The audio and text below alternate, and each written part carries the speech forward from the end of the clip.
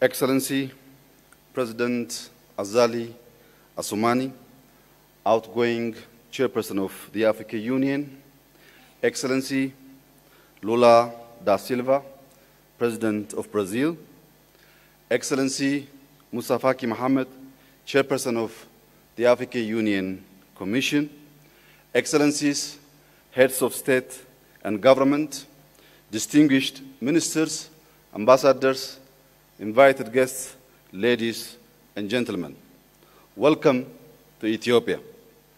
It is an honor to be with you today. Since we last met, the world has witnessed profound transformations shaped by geopolitical competition, economic challenge, climate change, and technological advancements. While we celebrate the African Union permanent membership in the G20 and the opportunity it gives the continent to be heard on global issues, there are still important questions we need to address. What role do we, Africans, want to play in this evolving global power structure? And how do we become key players in the distribution of economic power? In an attempt to answer these questions, allow me to take a step back in history. Africa is where modern humans arose.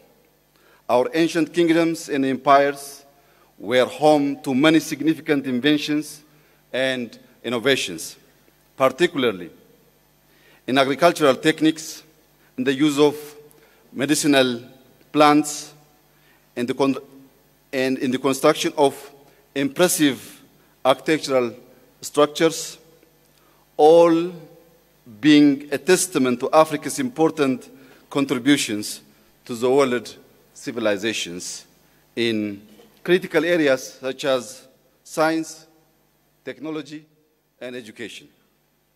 However, our continental path towards greater achievements and progress was disrupted by colonialism. The strategic approach of the colonial powers was centered around dismantling the core essence of our nations, undermining our knowledge, our spiritual and cultural heritage, replacing our ancient education systems with Western-style education that was introduced as being superior.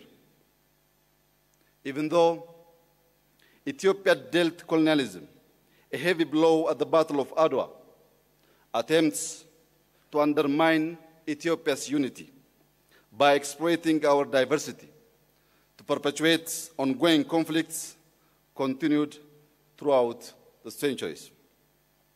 Excellencies, ladies and gentlemen, uncovering these deep historic facts and bringing them to light is necessary to move forward for us as Africans for greater self-determination and dignity.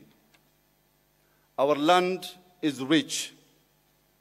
We are blessed with favorable weather, arable land, water, forests, natural resources, and a large youth population who embody the great potential of our continent. We should not be seeking for aid. In order to grow and ensure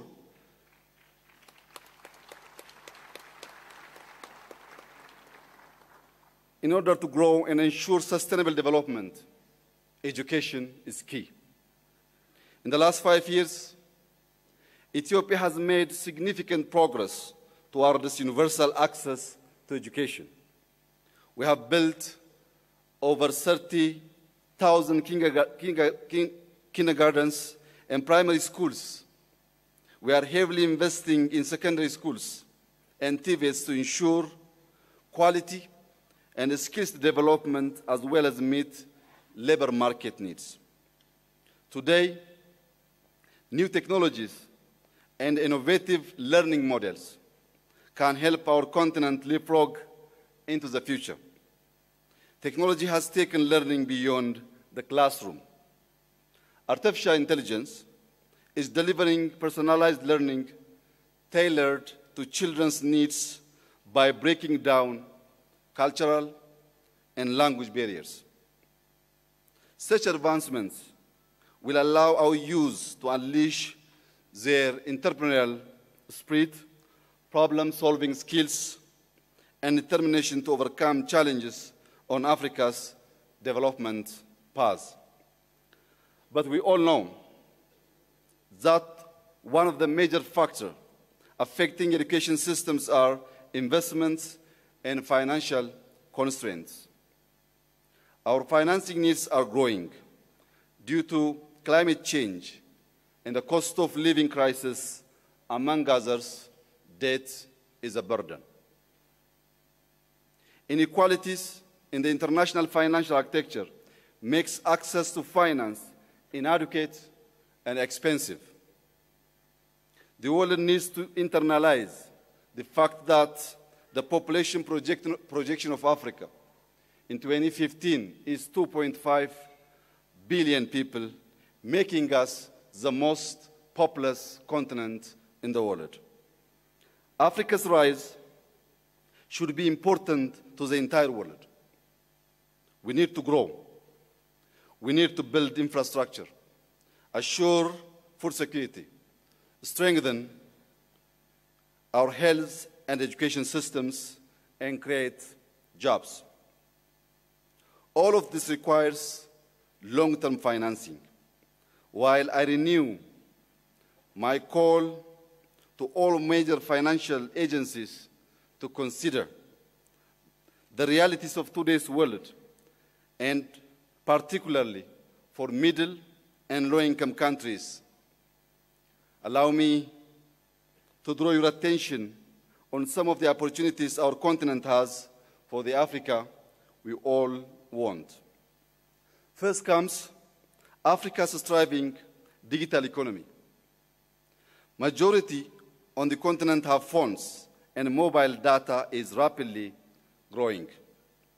We are starting to produce large data sets that the AI system require to allow us to learn, make prediction, inform our policies, and act. Having a robust Pan-African data governance strategy aligned with the principles of Agenda 2063 will boost the continent's competitiveness, ensure productive cross-border data flow, and protect individual rights. In addition, increasing infrastructure connectivity between our countries by building roads, airports, ports, rail networks, pipelines, and communication networks will link communities, increase trade, and enable economic integration. Furthermore, I would like to touch upon the need to secure peace and stability, which are, of course, the necessary foundation for economic and social development. Ethiopia firmly believes that regional and continental integration is essential to diversify our economies, ensure peaceful coexistence amongst neighbors, and work together for our common growth. Africa needs strong regional and continental platforms where national development challenges from a geographical, logistics, and security perspective are taken into consideration. All of us here gathered today need to embrace the complexity of the world we live in and have critical debates to bring about creative but yet pragmatic solutions that will lead us to the transformation for Africa to prosper. I conclude by thanking our outgoing chairperson, President Azali Assoumani, for his leadership and for representing our organization on the global stage. Allow me to also warmly congratulate our new chairperson, wishing him success during his tenure. I wish you all a fruitful summit, a fruitful stay in your second home, and God bless Ethiopia, God bless Africa. I thank you.